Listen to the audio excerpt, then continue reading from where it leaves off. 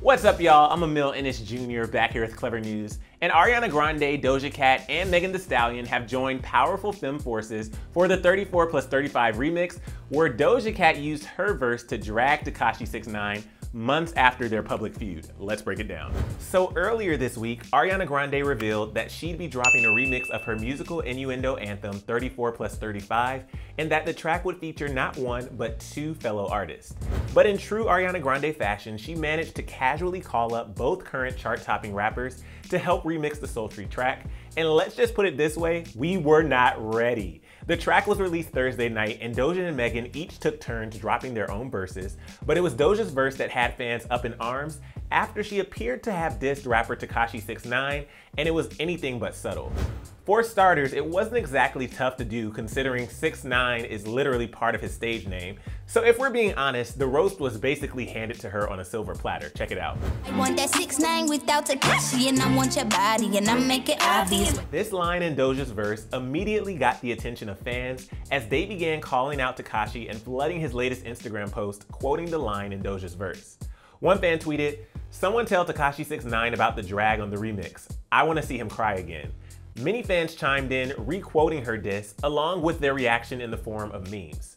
And others like this user claimed that Tekashi should just count his blessings, saying he should be thankful he's relevant now. But in case you might have forgotten, the shade has been months in the making and stemmed after Doja and Tekashi began feuding back in May of last year over who deserved the #1 spot on the Billboard charts. Tekashi had outspokenly been pulling for his comeback single Gooba to make it to the top spot on the charts, and called out Billboard for manipulating the charts and preventing the song from debuting at #1, and instead debuting at #3 with Doja's hit Say So just ahead of it at #2. Fans then seemed to think she was referring to Tekashi in a later Instagram live when she said, "Your favorite artist and there's no judgment if they care about that. Wonderful, that's fine. There's nothing wrong about wanting the #1 and working hard to get to that #1. For me, I don't give a I just want to make music." Around the same time, Doja came under fire online after videos surfaced of her taking part in white supremacist group chats and laughing at racist jokes. Not only that, but a song she wrote back in 2015 called Didn't Do Nothing, which was named after a racist slur mocking the victims of police brutality, also surfaced, to which Doja apologized on Instagram, but denied taking part in any racist conversations in the chat rooms. That's when Tekashi decided to weigh in on Instagram and drop multiple comments dissing Doja, writing things like, "Someone called her Doja Dog," and "She started with the wrong one. Give me till tomorrow. #cancel Doja." Whether this was in response to her comments about the #1 spot or a racist controversy she was involved in, something tells me Tekashi's wheels are turning and a Doja diss track could be dropping shortly.